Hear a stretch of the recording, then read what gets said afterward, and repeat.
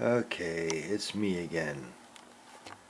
Okay, since everybody likes videos, that's why I'm videotaping this. Sometimes it's easier to do this than it is to write it all out. Okay, the real meaning of the word prejudice. Okay, now this is according to one dictionary. To prejudge without the facts or very little facts. You're prejudging something. That's the real prejudice. Okay?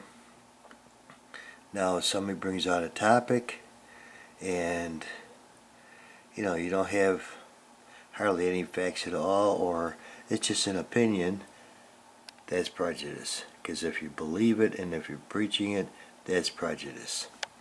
Okay? So we are prejudiced, but are we prejudiced about the gospel?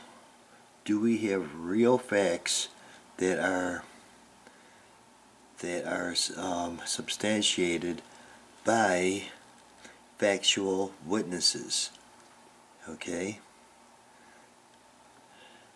and produce real evidence. If not, that's when you're really prejudiced. Okay? Now, that is basically what we have to look at within ourselves. Are we prejudging what people are saying without facts or very little facts? Are we really doing that? Or are we really digging in and getting as many facts as possible and believing the facts or the witnesses that produce the evidence?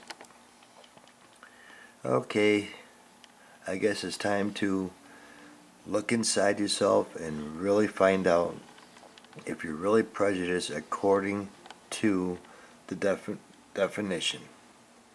Okay, bye-bye.